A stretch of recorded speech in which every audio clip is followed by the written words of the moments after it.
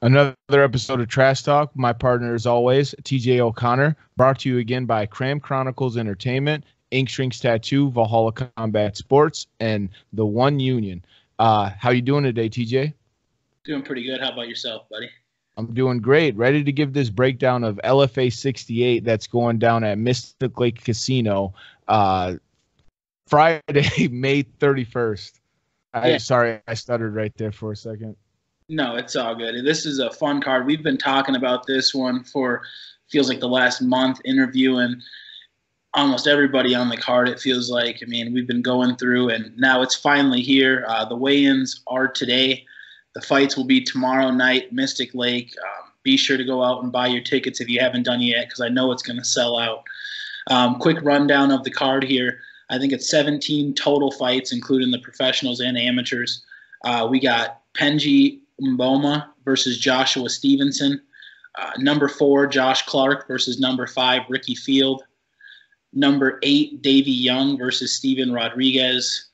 Grant Boldan versus Brian Baumgart. Nick Crone versus Swingin' Dick Legas. Shannon Clark versus Annabelle Kelly. CJ Hayes versus Mike Waltz. Joey Hart versus Tim Garrett. And then the final amateur fight is Tommy Peterson versus Kiefer Bender. Going into the pro card, we got Craig Eckelberg versus Nelly Thompson, Derek Varon versus JP St. Louis, Joel Bauman versus Bobby Downs, Lavelle Simpson versus Lucas Clay, Mike Rhodes versus Christian Torres, Bobby Lee versus Macon Mendonca, Rafion Stotts versus Ralph Acosta, and the main event, Nasty Nate Jennerman versus Rafael Barbosa. Great card from start to finish. Yeah. Not all of those fights are going to be televised, but there's still a ton of amateur fights that most people aren't going to see unless they actually buy a ticket. So I suggest you guys get your tickets because there's some really great amateur fights. One of the first ones that I want to talk about is Josh Clark versus Ricky Fields. Ooh. Yeah, dude. That's sorry. No, I was going to say that's a barn burner. You got Joshua Clark, who is taking it slow. He's had 2 fights so far, just finished up his freshman year of college. I know he competed in wrestling this year, and he's looking to get right back in the swing of it. And he's fighting a guy in Ricky Field who has been around the block. I mean, he started competing a couple years back, took a long hiatus, and he came back with a vengeance. His last 2 fights, both first-round knockouts, big power in both hands. I'm excited to see what Ricky can do as far as pressuring Josh and how Josh reacts to that pressure. I think this has all the makings as far as the amateur portion to be the fight of the night, including the pro fights too. These are 2 guys that go, go, go. I don't think either guy's going to take a step backwards. Yeah, I think it's your typical matchup of like, especially back in the day, like a wrestler versus a striker, except Josh has amateur boxing experience. He's trained and he's been getting ready for his to display his hands, but he's been also competing in wrestling and jiu-jitsu, so that's been more dominant in his last few fights, or his first 2 fights. Ricky Fields is a guy that has a lot of fucking power, and when you display any type of power, you need to be ready for any type of wrestler that's going to go at you, because you know that they're going to try to avoid that power and take you down, put you on your back. Your power decreases a whole lot more while you're on your back trying to punch, So of course the wrestler's going to try to get there. This is one of those things, like, both of them are going to be tested to see how they react to the other one. And ultimately, we've seen Gustafsson take down John Jones when John Jones had the wrestling background and Gustafsson didn't, like, we've seen it turn into other things. And Gustafsson also took down DC, and DC never took down Gustafsson. So it could play out kind of the same way, but ultimately we won't know until it happens. Oh, yeah. I mean, we can talk about Josh's wrestling and we can talk about Ricky's power, but Josh can strike and Ricky can wrestle. So it's going to come down to, who performs more on the night. And that, like I said, that is a fun fight to get the night started. Another big fight is Nick Crone versus Swingin' Dick Legas. We were able to interview Dick leading up to this fight. I'm excited to see him perform. It's a guy who has a huge background as far as striking goes, and he's really submerged himself as far as grappling as well. So I'm excited to see how he can perform in his second MMA fight. Yeah, and I know he's trying to go out there and make a statement for their new gym that just opened up, and Mitch White out there coaching. I mean, I know that those two are going to be there in the locker room feeding off each other and hopefully go out there and get a big win, make a huge statement. Yeah. And a quick shout out to number 8, Davey Young from Spartan. This is a guy I've been keeping my eye on for a little bit. He has a couple big wins versus ranked guys already. Former Apple Valley wrestler who's really working hard at Spartan. I talk to a lot of guys that train there, and they tell me that he's one of the guys in the gym, in the room, who's making a statement. So I'm excited to see him perform as well versus Steven Rodriguez. Yeah, no, that should be an interesting fight. I love when the amateurs have an opportunity to prove themselves, against another skilled opponent and against another guy that's going to bring them fight to them, So yeah, I'm excited for that one. Another fun fight that we got as in detail as we can is Shannon Clark versus Annabelle Kelly. You were able to sit down with Shannon and have an interview, and I had an interview with Annabelle leading up to this fight, and both of these girls seem like they just want to bite down on their mouth guard and see what happens. And so I couldn't be more excited for this fight personally. Yeah, same. Like I watched the interview that you did. Both girls have the same mindset, I believe. Like they both want to come out there and see what they're both made of, and also see what the other is made of, and let the cards fall how they may. They're ready to go out there and earn a victory or walk into enemy territory and some tough heat. And I think they're both going to be ready and composed because it's not their first times in the ring. So they're in the cage. Mind you. Yeah. Sorry. And leading up to it, it's not the first time as far as with each other as well. They've trained together in the past. They both know what they're getting into, and those tend to turn into fun fights when you meet two gals who, like I said, are willing just to bite down on that mouth guard and see what happens. I'm looking forward to that fight a lot. The next amateur fight up is going to be another guy we had the chance to interview just recently, CJ Hayes from The Cellar.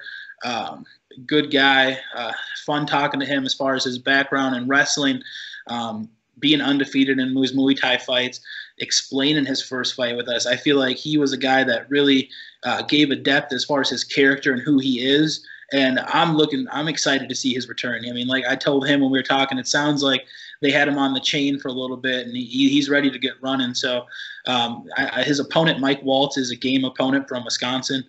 He's fought a lot of tough guys himself. So this isn't going to be an easy fight at all, as you never expect on an LFA card. But I'm excited to see what Cooper can do in this fight.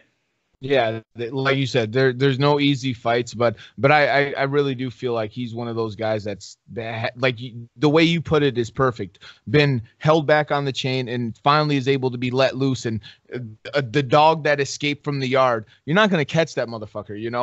He's ready to go, and the personality and the interview that we did with him, the side that we were able to see, and even the conversation that we had off camera, I really believe in this dude, and to find out like how he lost the first time, and he didn't make any excuses, but that's a reality. Like that was an injury that led to a loss, and it happened in the middle of the fight. Granted, it was building up, and then it finally just hit that boiling point, boiled over, and it snapped, and he pulled his hamstring, but now he's 100% and he's ready to go. This is going to be a really good fight, I believe. And if not a good fight, just most likely a dominant performance. No disrespect to his opponent, but after talking with him and seeing his background and his old highlights and some of his kickboxing matches,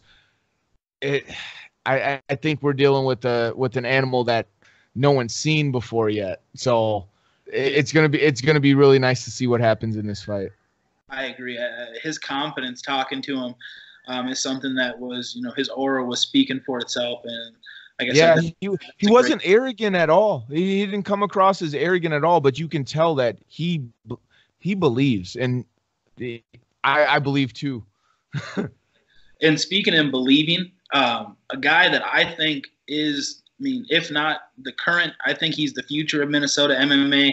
I couldn't be more high on this kid. Joey Hart, number 1 ranked fighter at 170 pounds, is fighting versus Tim Garrett.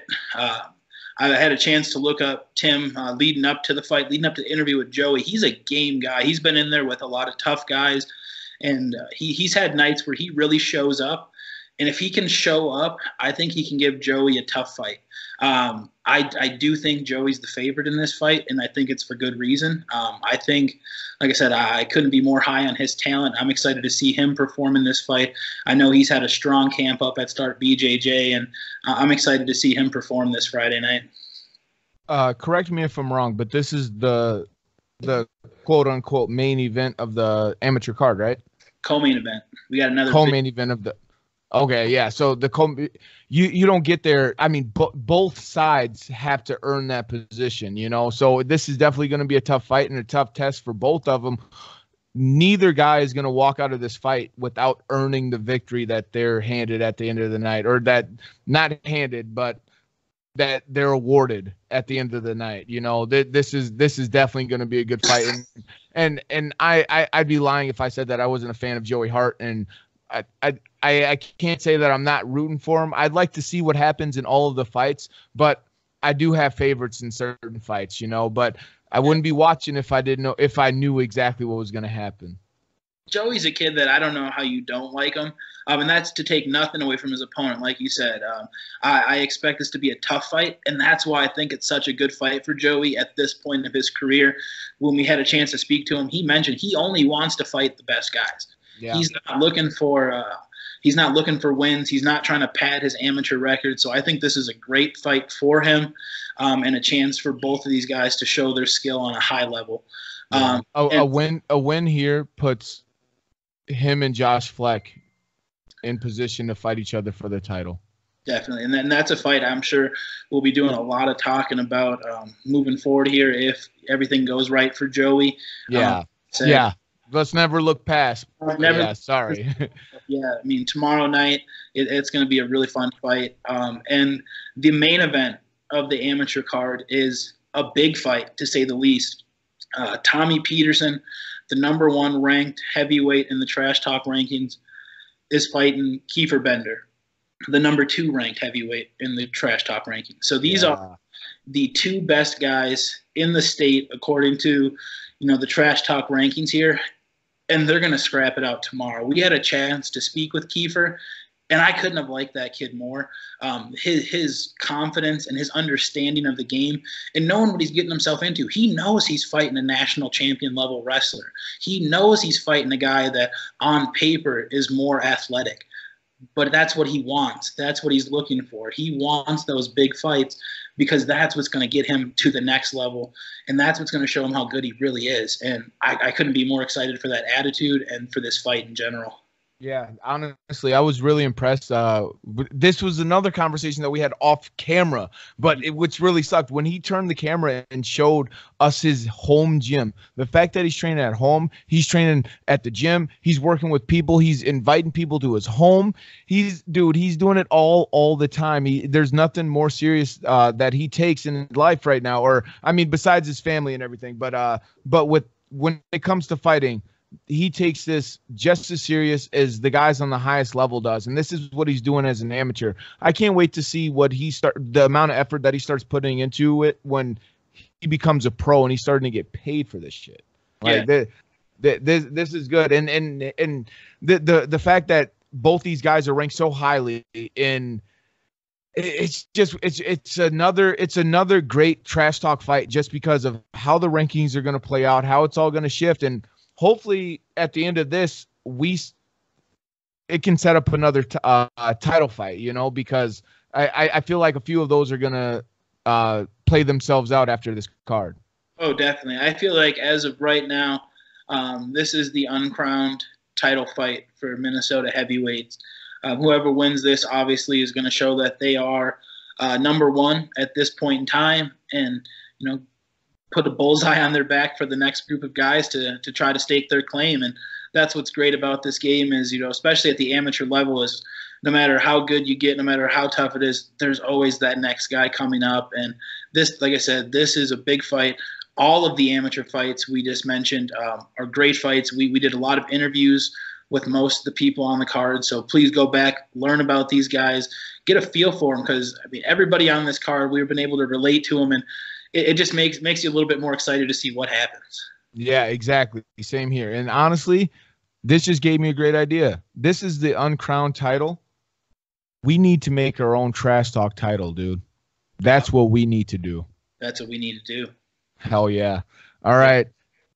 This has been Trash Talk, breaking down the amateur part of the LFA card going down May 31st. Be sure to check it out on, well, I guess it won't be on TV. So buy your fucking tickets and make sure you show up, you guys. All right. You live in Minnesota. These are Minnesota fighters. Support them. All right. Yeah. And if you're there, like I said, support them, scream as loud as you can, because this is the next crop of talent. These are the guys that are going to be on the television portion of the card here in the next couple of years. So get to know them quick, get to support them now, so that way you're not jumping on the bandwagon later. You know what I'm saying? It's all good, baby. Shake it, shake it. It was all a dream. I used to